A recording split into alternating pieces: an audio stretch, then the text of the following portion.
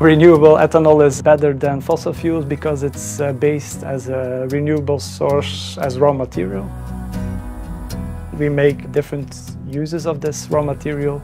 We make feed, we make ethanol, we make CO2. In the whole of Europe, most of the countries already have 10% to 20% blended. Indeed, most people don't realize that they're running at a small part of renewable fuel. So the difference between renewable ethanol and fossil fuels is that the renewable ethanol saves up to 78% of emissions compared to the fossil fuel.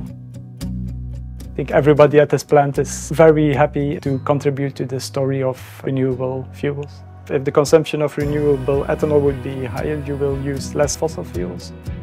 So in global, your emissions will go down and it will be better for the environment.